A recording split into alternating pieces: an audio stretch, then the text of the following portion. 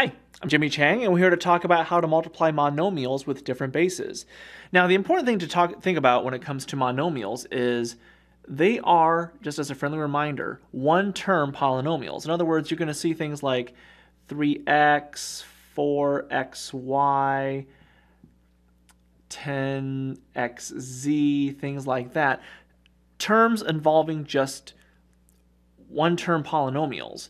So there's no more than one term because the word mono means one term. Now, when it comes to multiplying the monomials, you're going to have to think about you can only combine things that have the same bases. If they have different bases, you don't have a choice but to just join the terms together. So for example, if you have 3x squared times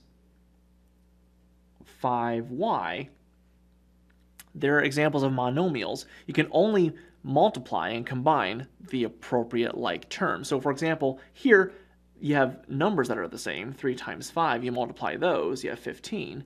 But because the x and y are different bases, the best thing that you can do is really just attach the two, like so. So 3x squared times 5y is 15x squared y. But if you have something like 5xy times 3x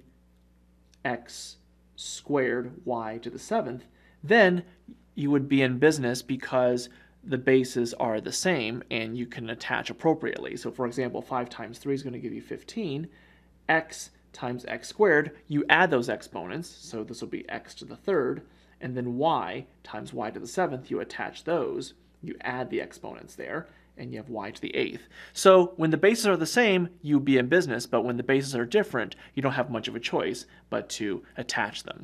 So I'm Jimmy Chang, and that's how you multiply monomial polynomials.